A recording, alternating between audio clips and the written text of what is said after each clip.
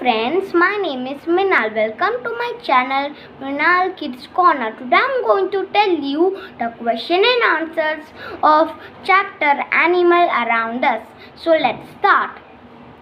Where do animals get their food from? Animals get their food from various sources like plants and other animals. What do you understand by carnivorous? Give some example. Animals which depend for food are called carnivorous, or we can say flesh-eating animals. What do you understand by chewing the cud? Animals like cows and buffaloes swallow the food after chewing it once. Later, they bring it back into their mouth and chew it for hours. This process is called chewing the cud. Name two omnivorous animals. The two omnivorous animals are crow and ostrich. Now we will move to another question answer of other page. Describe the kind of teeth carnivores have. Carnivores have very sharp pointed front teeth from which they tear the flesh. Their back teeth are broad and flat and the jaw is very strong.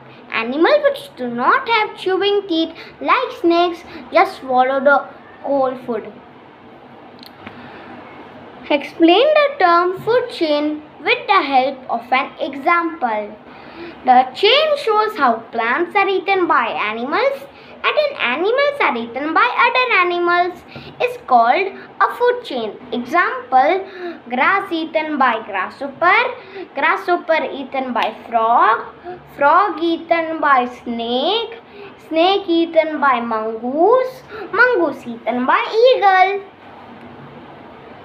Describe how insects acquire their food. Insects acquire their food with the help of a long thin tube attached to their mouth. This tube acts like a straw to suck into their mouth.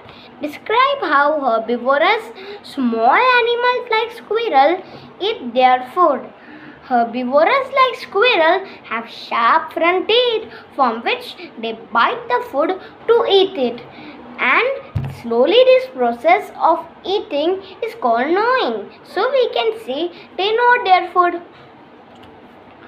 Why do cows do not have upper front teeth? Cows do not have upper front teeth because they chew cud and do not bite in the first instance. And if you don't understand this also, there is a hint. Chewing the cud. So that's all about the question and answers of animal around us.